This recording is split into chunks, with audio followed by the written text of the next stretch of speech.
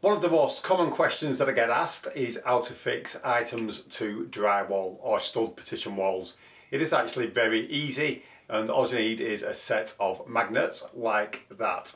These can help tremendously when you are fixing to a drywall or a stud partition wall.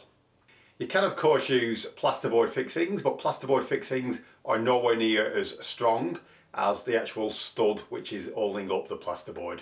Obviously, if you're installing something such as a TV, which would be seriously damaged if it was to fall from the wall, you do need to ensure that it is fixed correctly. So this is a stud wall, and as you can see, it is actually wallpapered.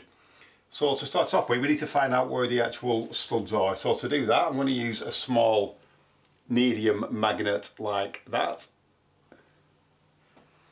And all we need to do is rub that over the wall until the magnet picks something up. It can take a while before you actually find the first one. And what we're actually looking for is the screw head, which is holding the plasterboard to the studs.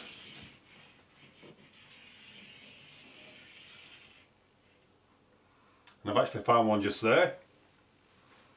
So I'll now just try and find another screw. There's one there. So obviously there is a stud running down there where the two magnets are. I'll now move this way, see if we can find the next stud.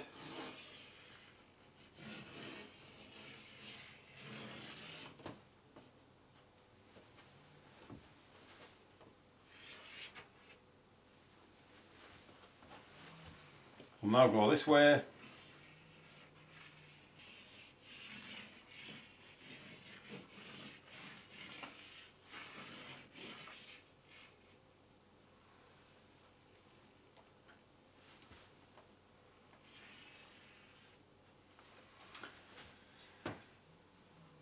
So you can now see the 3 rows of magnets, and that is where the studs are in this wall. So if you were to fix something very heavy to that wall, such as a TV, you would definitely want to fix it there where the studs are. If you do that, you can simply use a long screw, maybe 2 or 3 inches long. That will screw straight through the bracket that you're using and straight into the wooden stud behind. So what you can do now is you can draw a faint line on there.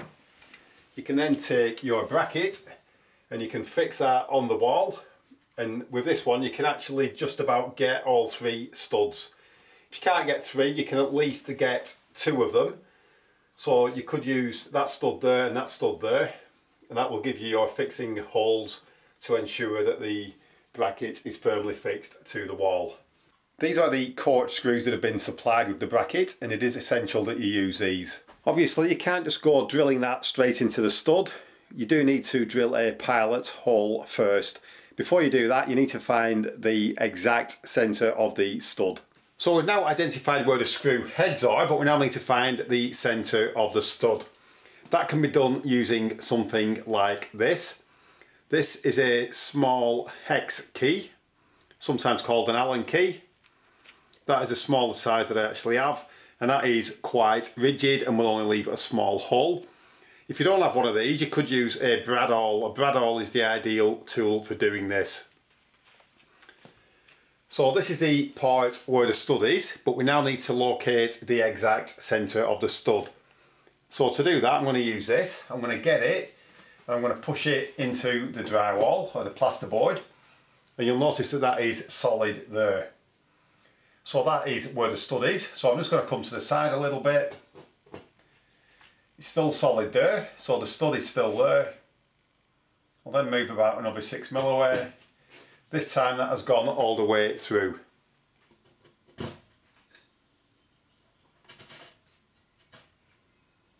So I'm now going to move in the other direction.